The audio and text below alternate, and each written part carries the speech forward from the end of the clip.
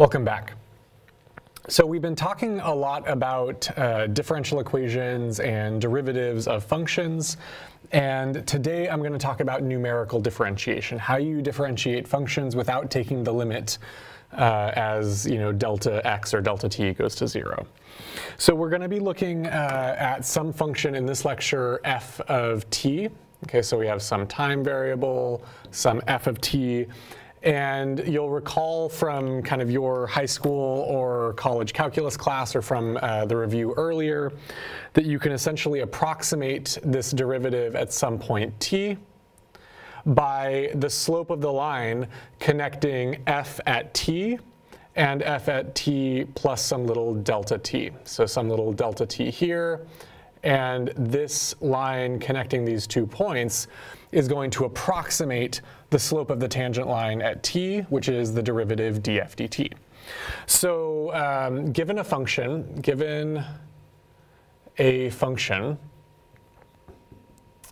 and we're going to say given a function f of t, and everything I'm going to tell you today doesn't actually only apply to functions f of t. This would also apply if you wanted to take the numerical derivative of a data set. Let's say I have measurements of some system in time, and I want to approximate the derivative from that measurement data.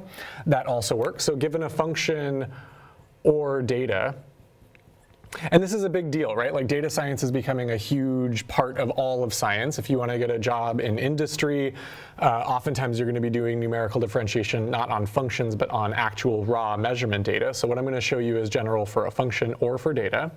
So given a function f of t, we know that we define the derivative df dt. df dt is the limit as delta t goes to 0, of my f at this point on the right, that's f of t plus delta t, minus my value f at the point on the left, f of t divided by delta t. And so essentially what we're doing is we're taking the limit as this approach becomes infinitesimally close to the point on the left. So we're making delta t go to 0. So these points get arbitrarily close together. And this dashed line is going to get closer and closer and closer and closer to that perfect tangent line, which is the derivative at f of t. Okay, that's that's what we know from calculus. And we've spent a lot of time in our lives taking this limit as delta t goes to 0 and really making this infinitesimal limit to get this derivative. So that's how we are used to thinking about the derivative df dt. But what I'm going to show you in this lecture and probably the next 5 or 10 lectures is that numerically, when you want to do this on a computer or when you want to do this on data, it's often convenient not to take the limit as delta t goes to 0 and just to say that this is approximately equal to this expression here. So we can approximate the derivative of a function df dt by taking this simple finite difference, this difference over a finite delta t time step. And so this is going to be the basis of most of numerical differentiation, numerical integration of functions. If I want to simulate an ordinary differential equation, if I want to simulate something like dx dt equals f of x, then I can approximate dx dt using this formula. I can say that dx dt is approximately x at t plus delta t minus x at t divided by delta t. This is approximately equal to f of x. And this is f of x at time t. Let's just be very, very explicit here. F of x at time t. F of x at time t. So all I've done here, this is my differential equation I'm interested in simulating.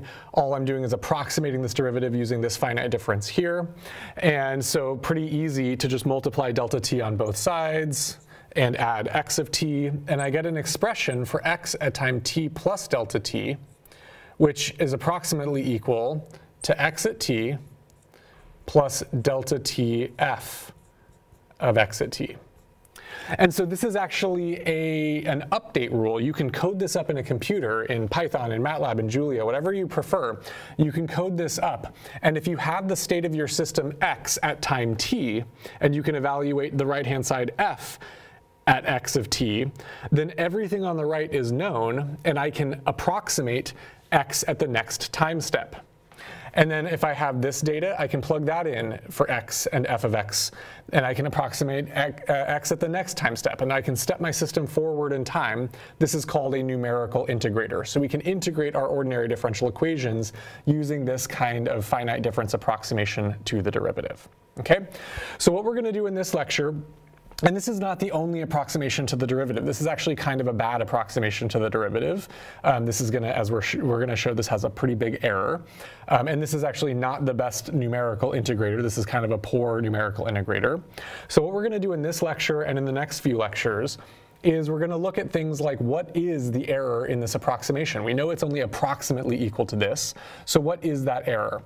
Is it big? Is it small? Does it scale with delta t? Does it get smaller when delta t gets smaller?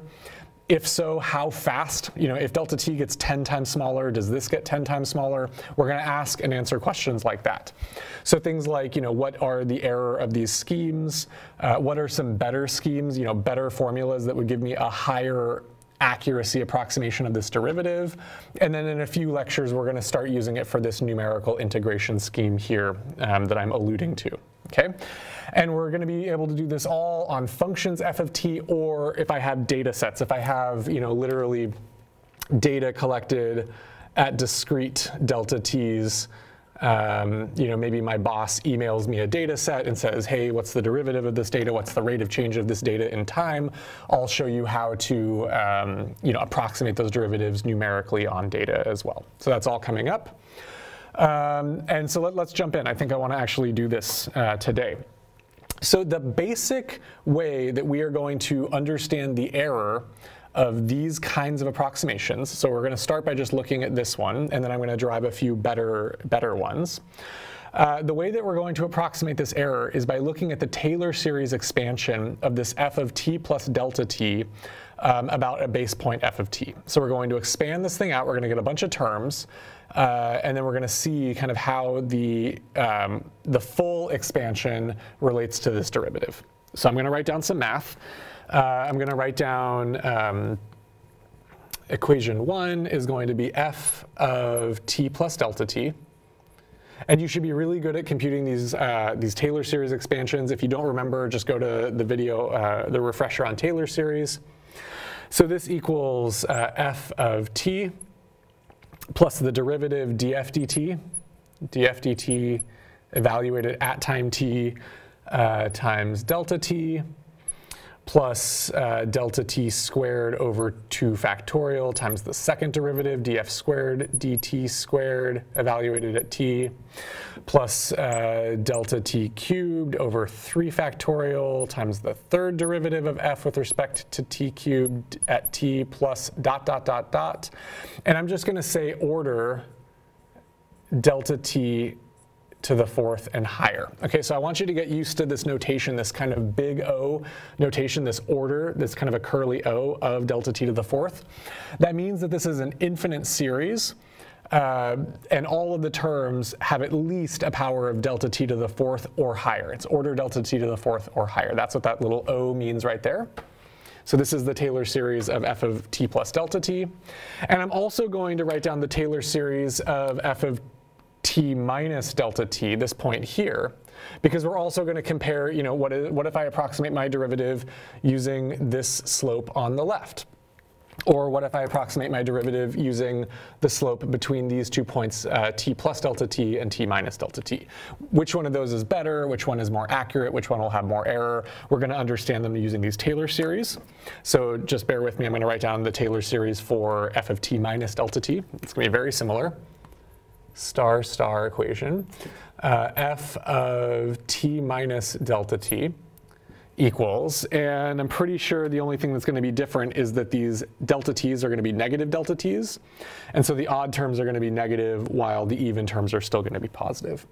So this is still f of t. Now we get minus delta t df dt evaluated at t, plus delta t squared over 2 factorial d squared f dt squared evaluated at t. Now minus, whoops, that's not supposed to happen. minus delta t cubed over 3 factorial d cubed f dt cubed evaluated at t plus dot dot dot dot dot. Because all I'm doing here is I'm plugging in a negative delta t every time I see a delta t here. And so all the odd powers negative to an odd power is still negative are negative. All the even powers are positive because negative squared and to the fourth are positive. So these are going to be the two Taylor series approximations we're going to use to understand the error of these types of expressions. And so what we're going to do is we're going to compute, I'm literally going to plug this in here, and I'm going to cancel some terms out and see it's going to look a lot like df dt, but there's going to be some error associated with this approximation. And we're going to quantify and analyze and understand that. And then we're going to see, can we cook up a better scheme than this using these Taylor series? Okay, so let's do that. And so I'm just going to start off with the simplest one, and then we're going to build to more and more sophisticated. So we're going to start off with this. This is called the forward difference, because I take the difference of my point I care about t and a point to the forward of it, a forward difference with t plus delta t. So let me actually just write that down. So forward difference. This is one scheme. Mathematicians are always scheming. Okay, so forward difference scheme is df dt is approximately equal to f of t plus delta t minus f of t divided by delta t. And so now what I'm going to do is I'm literally just going to take this star equation, plug it in here, cancel as much stuff as I can, and we're going to see how close does that equal actual df dt, which is what I want. And so I'm going to do some of this in my head. This is really not hard. You can pause here and actually write this out long form if you want, but it's pretty easy. What we're doing is we're taking f of t plus delta t minus f of t. So if I subtract f of t, I get rid of this first term, and I just have everything to the right of that. And then I'm going to divide by delta t. So I've subtracted this f of t. Now I'm dividing by delta t. So all of these powers of delta t get dropped by one power. So I have df dt plus d squared f dt times a single delta t over 2 factorial. This term is going to be this term, but with a delta t squared, because I divided by delta t, and so on and so forth. So this equals, we got rid of this, divided by delta t. So this equals df dt plus d squared f dt squared times delta t over 2 factorial plus, and I could write this out, I have a d cubed f dt cubed delta t squared over 3 factorial plus dot dot dot higher order terms. So this is like this expansion here. If I take the exact Taylor series for this term and I plug it in and I cancel all the terms, I get the thing I want, and all of this is error. Okay, all of this is the error in this approximation. So this finite difference, forward difference derivative, is what I want plus some error. And the error is, we say this is on the order of delta t, because what we're going to be doing is making delta t smaller to control this error. And if we make delta t smaller, this term is going to be the one that dominates. So for a small delta t squared is so much smaller than delta t to the first power that we basically say that all of these are negligible, and this is the leading order error term. So this is the leading order error term. Okay, and so this error is on the order of delta x. Basically, every error term has a delta x or higher power. And so I'm going to come back and we're going to talk about what this error means, but just right now, very briefly, what this means is that I can control the error of my approximation. I can make the error of this approximation smaller by making delta, that's not delta x, that should be delta t. I can make the error of my approximation smaller by making delta t smaller, okay, by making delta t smaller. So if I want, in this case, because my leading error is just linearly proportional to delta t, if I want my error to be 10 times less, I should make my delta t 10 times smaller.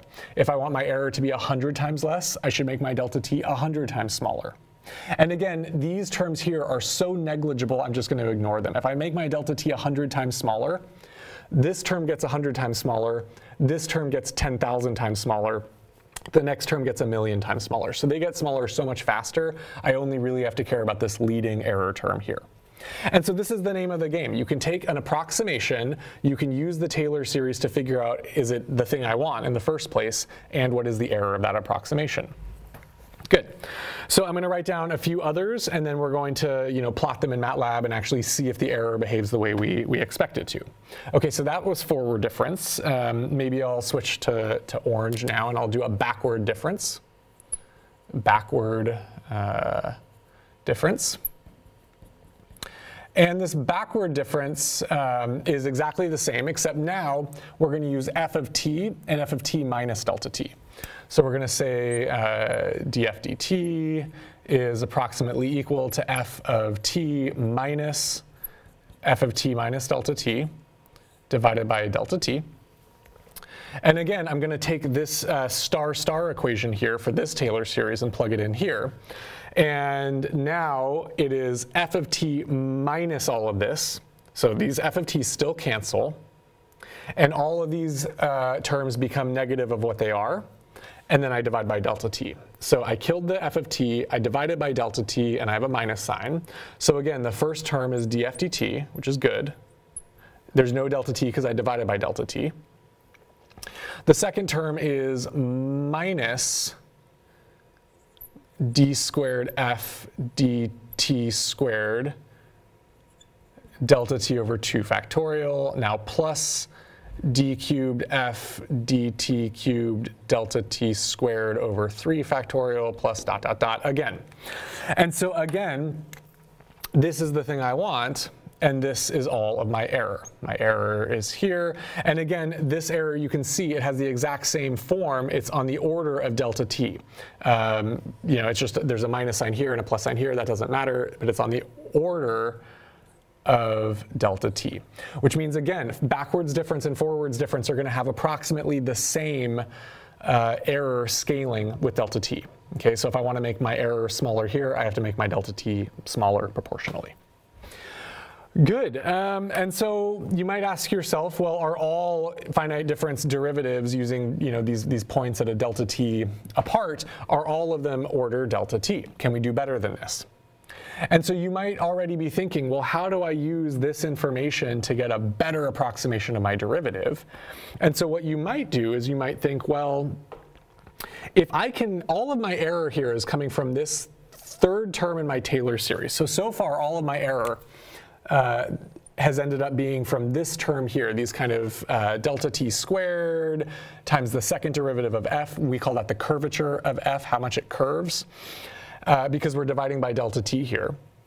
So what if I could develop a scheme that cancels those two terms out and pushes my error to this next delta t cubed term? That would probably be a better scheme.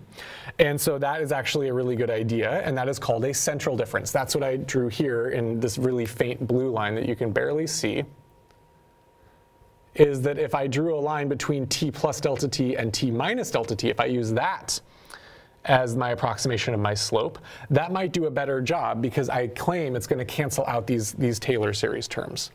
So this is called central difference. Central difference. And so the central difference derivative is going to be, essentially, we're going to take, I'm just going to subtract these two first, and then I'm going to divide by delta t. OK, so I'm actually going to constructively build the center difference. We're literally going to take, the first equation minus the second equation, which is f of t plus delta t minus f of t minus delta t. Let's hope I don't mess this up. And this is where it gets kind of cool, because these have this is the term I want, this df dt. Because these have negative signs, if I subtract this one from this one, I just get twice as much df dt. So that's kind of cool. So all the odd terms cancel. I'm sorry, all the even terms cancel. My f of t's cancel when I subtract this from this. My delta t squared terms cancel. My delta t to the fourth terms cancel, because those are all even and have the same sign. And all my odd terms just get multiplied by 2, because this minus negative itself is just 2 times itself. So this equals, all these terms cancel, and I just get these odd terms. So this is 2 df dt delta t. Sorry, these are not delta x's. We're taking finite delta t's. This would all work if you wanted to take the derivative of a function of space of x. You just replace all the t's with x's, no big deal. So 2 df dt times delta t. My even terms here cancel, so now I get my odd terms. So this would be plus 2 delta t cubed over 3 factorial d cubed f dt cubed plus dot dot dot. And now if I want to be really clever, I'll notice that my fourth order term is probably also going to get canceled because it's even. So, you know, star minus double star, all the even terms die. So this is not order delta t cubed. This is actually going to be order delta t to the fifth, because the next term I'm going to have in my series is the odd delta t to the fifth term. And then the sixth order is going to die, and I'll get a seventh order. And then the eighth order is not going to be there, but I'll get a ninth order. I only have the odd terms in this. And so you see, this is actually already doing a much better job of isolating the thing I want, this df dt, and now my error is higher order. I have killed my delta t squared, and I only have my delta t cubed. So now I can take this scheme, and I should probably divide by 2 delta t to isolate the thing I want. So df dt is approximately equal to f of t plus delta t minus f of t minus delta t divided by 2 delta t. That's going to equal the thing I want, df dt, plus an error term, which is delta t squared over 3 factorial d cubed f dt cubed plus order delta t to the fifth, okay, plus dot dot dot plus all of that stuff. And so again, this is the thing we wanted. So this is actually a good approximation of the thing we wanted, the first derivative df dt. And now my leading order error term, all of this is error. And so my error is on the order now of delta t squared. And this is a really big deal. Okay, so my error being on the order of delta t squared is a really, really big deal. What that means is that if I want my approximation to be 100 times better, I only have to make delta t 10 times smaller. So if I make delta t 10 times smaller, my error gets 100 times smaller. Whereas up here, if I wanted 100 times less error, I needed 100 times smaller delta t. And this is a big deal. This means that if I want a good, accurate approximation of my derivative on data, with this scheme, I need to collect 10 times less data than with these schemes to have the same error accuracy.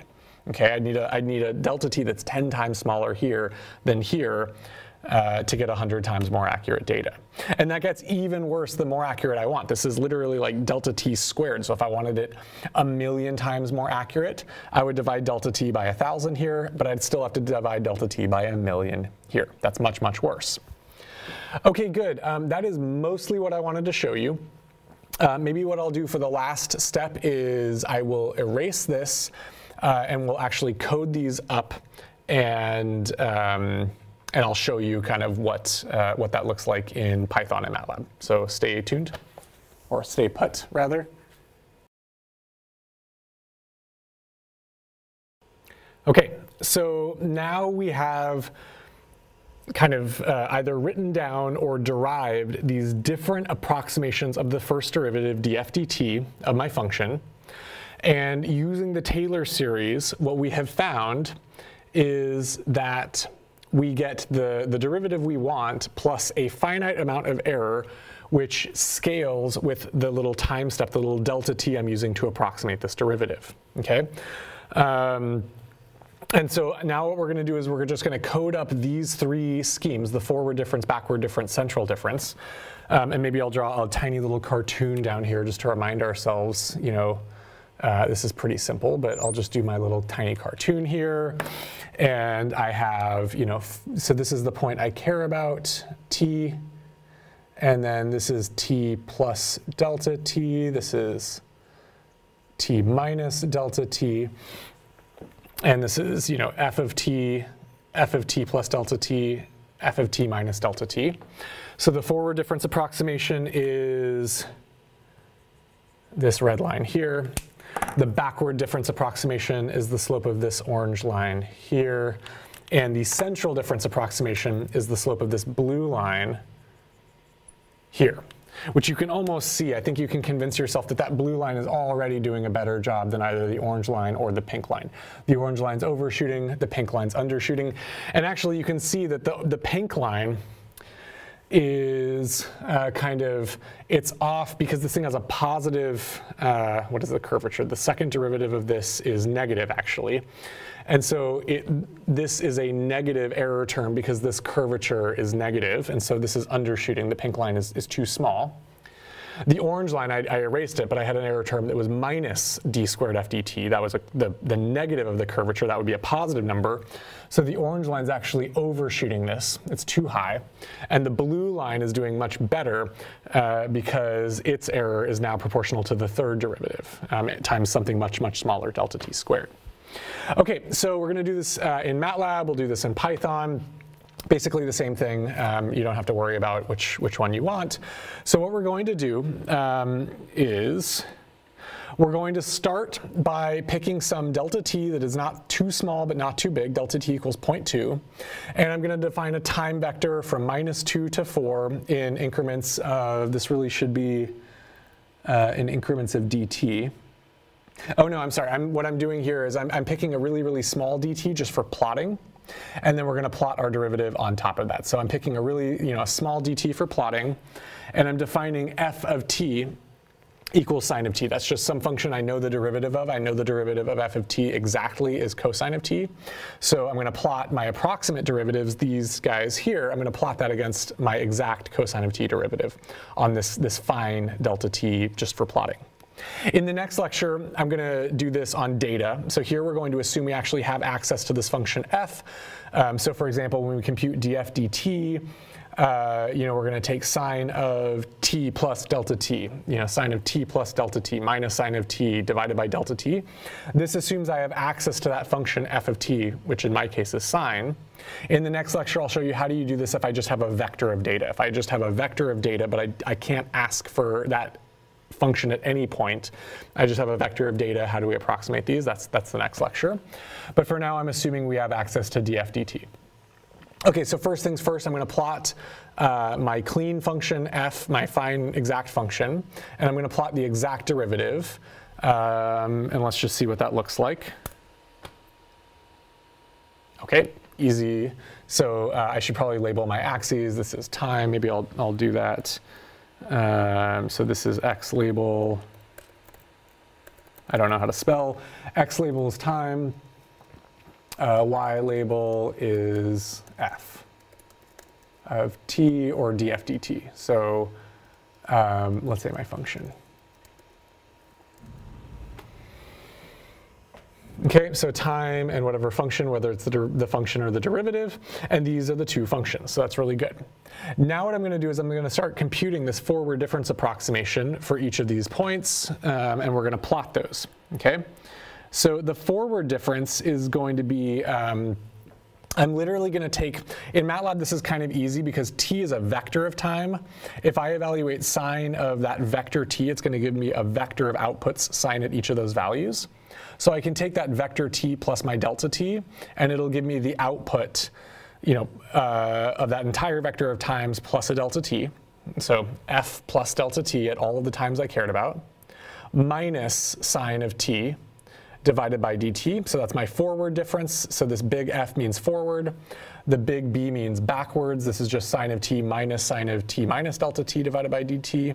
And then the central difference, big C here, is sine of t plus delta t minus sine of t minus delta t divided by 2 delta t. And I'm just going to plot all three of those, and we're going to see which ones are better or worse. Okay? Let's hope this works. I should probably have run everything. OK, good. And so now this is a little bit cluttered, but you can see, right, the function is this dashed line. And then all of my derivatives are these different, these kind of different colored lines here. So you can see that I have my exact derivative in white, my forward difference in yellow, backwards difference in pink, and central difference in cyan. And so if I wanted to, I could probably zoom in on a region here. So I could zoom in on a region here, and you would see, for example, just like we predicted, the forward difference derivative is over-predicting. So this kind of blue-white line here, that's the exact derivative and my central difference. So they're almost perfect. My exact derivative, which is just cosine of t, and my central difference are almost perfectly on top of each other, so that's awesome. And my forward difference is overshooting. The yellow curve, my forward difference, is overshooting in this case, because I guess this has a positive curvature. My backwards difference, pink, is undershooting. It's predicting a little bit too small of a derivative. And my central difference is doing almost perfect. It's really, really good. I'm pretty sure if I zoomed in a little more, I would see, you know, I'm pretty sure I could see some error if I zoomed in enough. But look at how much I have to zoom in to see any error at all. It's almost perfect. So this really just shows kind of pictorially how to actually compute these things. If I have a function f I can query at a point, you know, t plus delta t, t minus delta t, and t. And it also shows that the central difference is way, way better than all of these other schemes. What I should probably do now is also pick a bigger delta t, let's say 0.5. This is probably going to be terrible, because 0.5 is not really a small delta t, right? We're making kind of an infinitesimal approximation here, and delta t 0.5 is not that infinitesimal. So as you can see, all of the errors got bigger by I. So if I zoom in a little bit, let's just zoom in a little bit. Yeah, you can already see that they're bigger. So there's more error. In fact, the central difference is also, you know, even by I, you can see the central difference is bigger. And the central difference is getting bigger at certain places and smaller at other places. That has to do with this third order derivative d cubed f dt cubed. So the leading effect of this error term is this delta t squared. That means if I make delta t smaller or bigger, this is how the error will scale. But it is multiplied by this kind of constant, or this function really. And so when the third derivative of f is really large, this error will be larger. When the third derivative is really small, this will be really small. And what's the third derivative of sine? First derivative is cosine, second derivative is sine, third derivative is cosine. So I predict that the error of my central difference will be large whenever, you know, cosine of t is large. That's because of this term here. Good. That was pretty easy. Let's switch to Python. Okay, so we're going to, you know, plot these, we're going to compute and plot these finite difference, forward difference, backward difference, central difference in Python now. And what we're going to do is we're going to apply this to an f of t that we know what its derivative is. So we're going to use f of t equals sine of t. We know its exact derivative is cosine of t. And so we're going to plot these approximations against that exact derivative. So we're going to compute this on a, you know, t equals -2 to 4 with a fine resolution.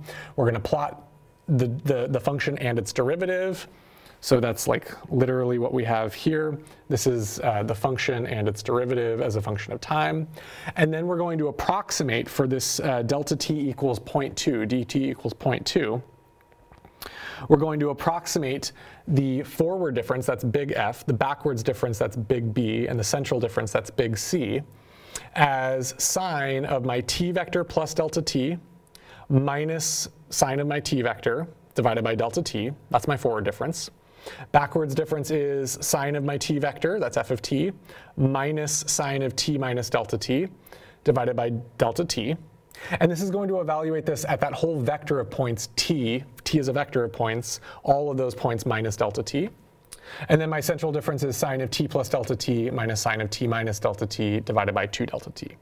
And when we plot all of those next to each other, we find, in fact, it's a little dark, it's a little hard to see, but you can see kind of there is this, the true derivative, this cosine is the true derivative. And then all three of my curves are actually pretty close. They're all, shadowing this true derivative pretty accurately. And if we zoom in, you can see that the forward difference, at least on the right-hand side of this, on this side of the curve, the forward difference is under-predicting. The backwards difference is over-predicting, and the central difference, which is this blue curve, is almost perfectly on top of this white curve. So central difference is totally nailing this derivative, and there's a little bit of error in these, again, based on the curvature. If we did this zoom in on the left side here instead of on the right, the forward and backwards difference errors would flip. In that case, then forward difference would be over-predicting and backwards would be under-predicting, because in this point we'd have a certain positive curvature as opposed to a negative curvature down here. Okay, and those are subtle things that you can read off of this this Taylor series expansion here. The other thing you can do, I would encourage you to do this, is to change your delta t, make it bigger, make it 0.5, and you'll see the error get way bigger. Maybe I'll just do this real quick. So I'm going to run these. I'm going to make my dt 0.5. Okay, do all of this stuff. Compute my finite derivatives. And now when I make dt 0.5, you see that my error noticeably gets bigger. Central difference is still doing pretty good. It's still doing way, way better than those. In fact, it's doing even more better because they're doing much worse. And this gets better faster with delta t. And then I can also do delta t equals 0.1. Let's do that. Okay, and when delta t is small enough, even the forward and backwards difference schemes are almost perfect. Their error shrinks proportional to delta t. Okay, so we're going to look a lot more at this. We're going to do things like compute what is the Taylor series expansion for d squared f dt. How do we approximate d squared f dt, the second derivative? Again, we'll use Taylor series to cancel out stuff except for the term we want, which is the second derivative. And we'll talk about how to compute this on data. So that'll all be in the next lecture. Thank you.